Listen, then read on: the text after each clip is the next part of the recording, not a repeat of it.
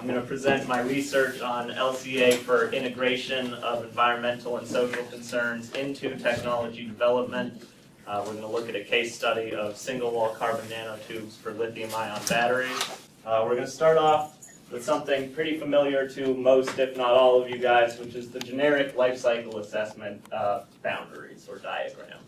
And it's increasingly realized that this is the correct framework for making environmental decisions and environmental assessment of technologies, because the broad boundaries prevent shifting of burden from one life cycle phase to another. So you have to consider environmental impacts from all activities related to a product or technology development, from mining and extraction of materials to benefaction, manufacturing, use, and then ultimately end of life. And these broad boundaries, like I said, prevent shifting of burden. For example, you could imagine maybe you have a battery that is lightweight and stores the same amount of energy, and you use it in your hybrid or electric vehicle, and it saves you maybe 10 megajoules throughout the entire lifetime of driving the vehicle. Now, you have to balance that against investments made early on in manufacturing. Say if you spend 100 megajoules to manufacture that battery, then you actually haven't saved any energy. And that's why these boundaries are increasingly realized to be the proper framework for environmental assessment. And so a number of regulatory agencies and experts have identified this and call for application of life cycle assessment to nanotechnology. So here's the US EPA, and their draft nanomaterial research strategy has a chapter on life cycle perspectives. Similarly, and more recently, the National Nanotechnology Initiative has called out the role for life cycle assessment to mitigate potential adverse human and environmental impacts of nanotechnology. And also the Woodrow Wilson International Center for Scholars says LCA is the right framework to understand systemic environmental impacts of these technologies. Now, these calls are largely based on recognition that the linear model of innovation, that is, federal funding goes in to basic research, and then you only do, broader assessment, environmental assessment, social assessment at the end. And you have to wait until the technologies are developed and deployed on large scales before you can actually assess the impacts. Now, these calls for LCA of nanotechnology are based on kind of the failure of this model and a large critique of linear innovation. Another quote says, failure to anticipate and analyze new technologies that are being created and commercialized at an ever-increasing rate. So there's this push to incorporate environmental concerns and social concerns into technology development. That is, instead of waiting till the end when the technology is already deployed and it's too late, incorporate these concerns early on in the phases of basic research, applied research, development, and through incorporation of these into technology development, the resulting technologies will have more potential for environmental and social benefit. Unfortunately, LCA as it exists now is unable to promote this kind of social and environmental integration. It relies heavily on data about inputs and emissions for each of these life cycle stages, data that's generally available only after the technology has been produced at a large scale, and it doesn't have the foresight necessary to guide the emerging technologies like nanotechnology towards environmental improvement.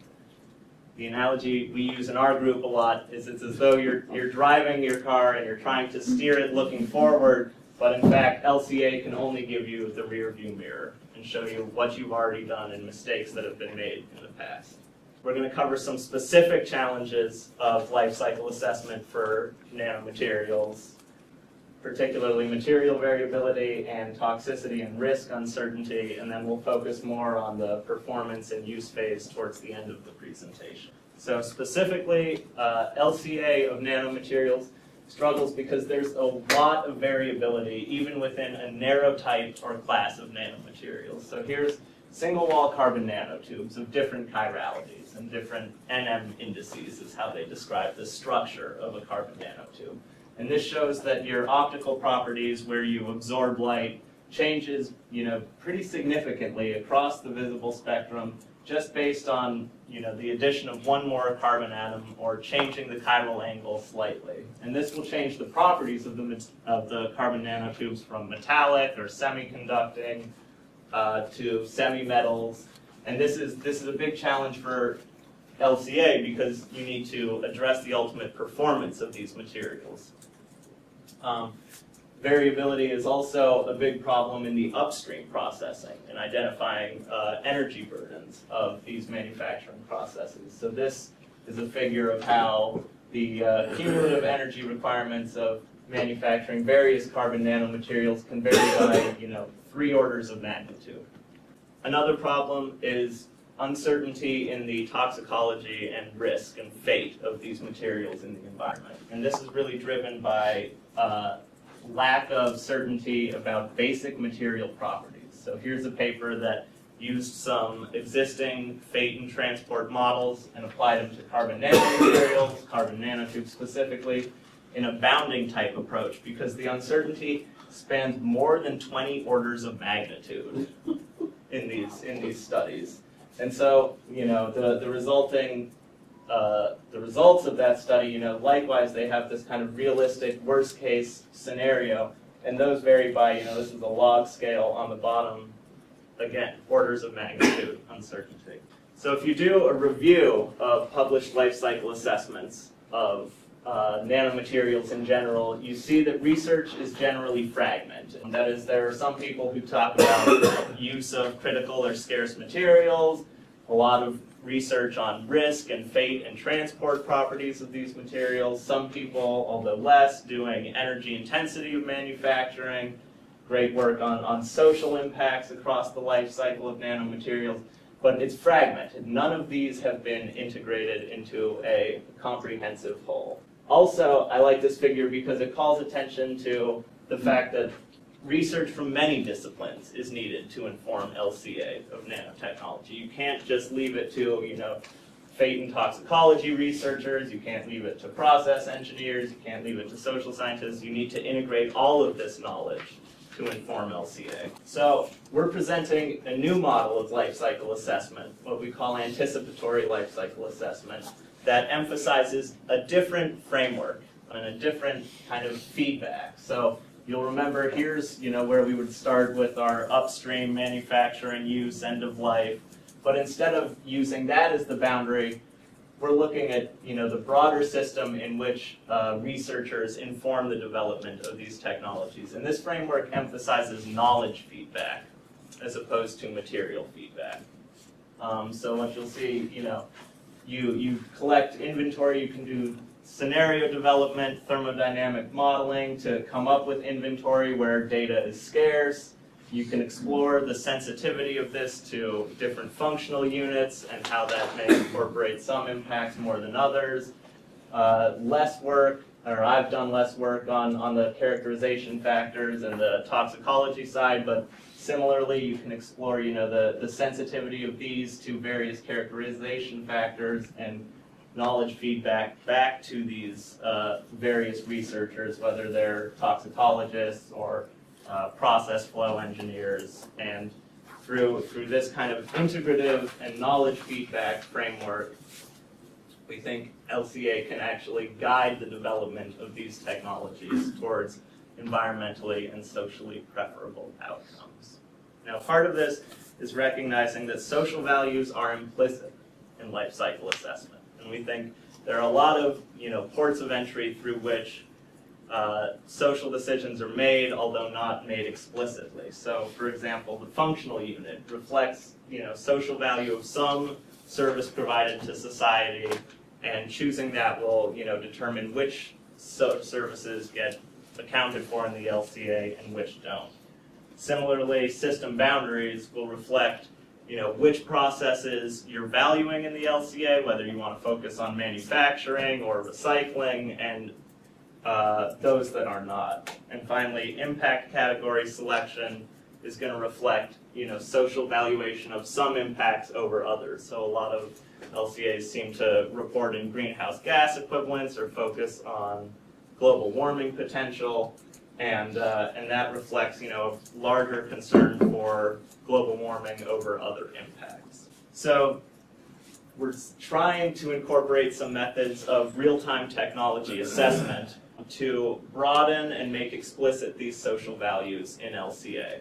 So the methods that I'm going to call particular attention to are foresight, which is we have to build some capacity to understand where technologies may go, or at least explore where they may go. And we think we can include this in anticipatory LCA through scenario development, thermodynamic modeling, and looking at analogous experience curves. Engagement, LCA practitioners have to understand how the decisions they make reflect some people's values more than others, and then maybe engage with a broader segment of society to see how those decisions could be changed and ultimately how that changes LCA results. And integration is the theme of this all, so you come up with your LCA results and you communicate it back to technology developers, toxicologists, and ultimately integrate these broader concerns into the technology development process. So here's one example of how decisions a person would make in LCA kind of bound your social considerations. So, for example, if you're looking at lithium-ion batteries for electric vehicles, you really are intervening just in this small part of a much larger social system, and by choosing, for example, a functional unit of megawatt-hour storage capacity or kilowatt-hour storage capacity, you kind of miss this larger context, which is equally valid and would shape LCA results. So these are other stakeholders whom we should engage with in doing an LCA and incorporate their feedback into decisions like the functional unit, the system boundary, and seeing how that changes your LCA results. So we're going to walk through a quick case study example of carbon nanotubes for lithium-ion batteries, and how this anticipatory model can incorporate both social and environmental concerns into technology development. So lithium-ion batteries are taking increasing shares of the market. This data is a little old, but I think it just continues to grow, particularly for hybrid and electric vehicles. You'll note up in the top we kind of have a map relating back to that anticipatory LCA model, which is you are here. So right now we're talking about the functional unit. The reason lithium-ion batteries are increasingly relied on is because they have higher energy density than other battery chemistries. So here you see the EV1 relied on something like 2,000 pounds of lead-acid batteries, which gave it an ultimate range of 40 miles or something. And as technology has progressed, we've kind of moved towards these higher energy densities. Here's the Prius, which has nickel metal hydride, the Tesla, lithium-ion cylindrical, Nissan Leaf, lithium polymer, and as just a quick point of comparison, gasoline would be kind of up in the top corner of this room here. So batteries have a long way to go to compete with conventional fuels. This has led a number of researchers to suggest using single-wall carbon nanotube anodes in lithium-ion batteries. This could increase your energy density anywhere from 400 to, off the chart here, 1,100 milliamp hours of storage capacity.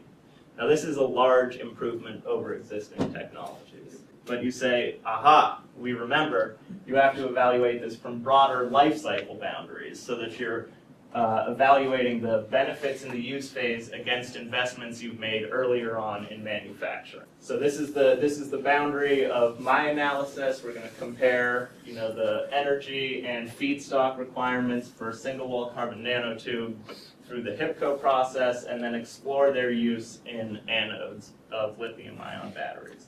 And we're going to do this through thermodynamic modeling of this process, and it's a second law exergy model, so it accounts for upstream impacts. And then we're going to apply use phase bounding. That is, we don't really know how well that lithium-ion anode will perform, but we can say, worst case scenario, sorry, we're going back to that figure, we're going to say worst case scenario, it performs down here. Best case scenario, you're all the way up there. We know from previous studies that single-wall carbon nanotube manufacturing is extremely energy intensive. It requires a lot of electricity by any method, although HIPCO we chose because it's comparatively the best.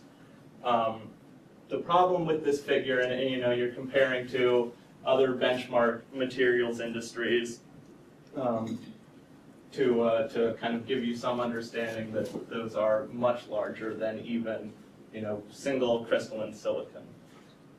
Now the problem with this figure is that it portrays this as static. It portrays these as fixed numbers.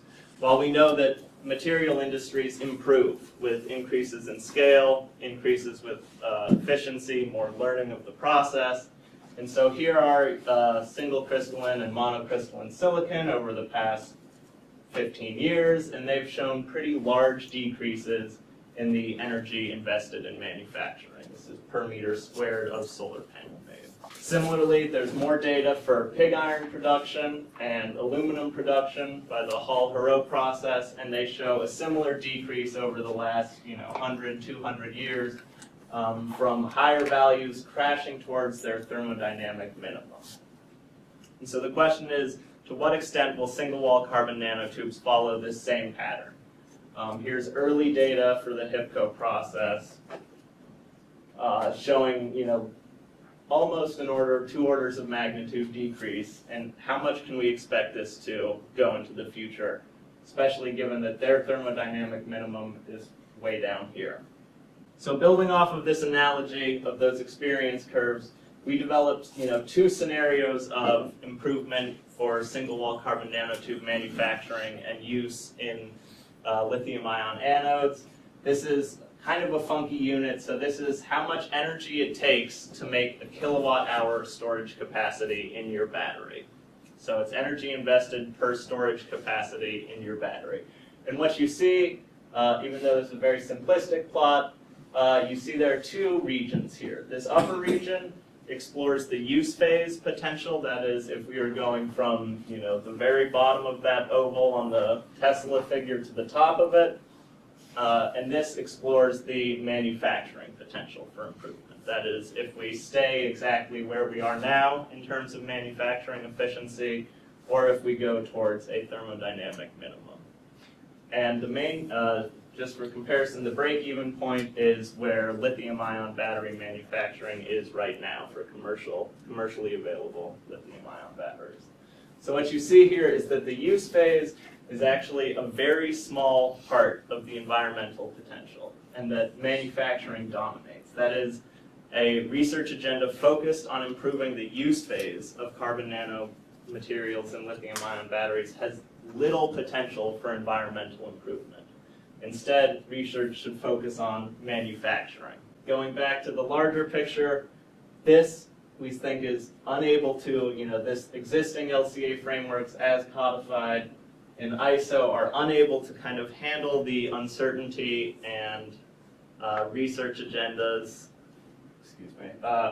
unable to be applicable to carbon nanomaterials, and we need a different framework that highlights knowledge feedback to various actors in nanotechnology development. So this case example specifically went through inventory, kind of explored functional unit and how you can overcome uncertainty there, and also relates back to process flow engineers and carbon nanotube technology developers, saying that for real environmental improvement through these technologies, focus on manufacturing instead of improving the performance of your anode. With that, I'd like to thank my faculty and fellow students of the SEEDS studio, my funders, most specifically, the Quest Research Center and the Center for Nanotechnology and Society, and I'll answer any questions.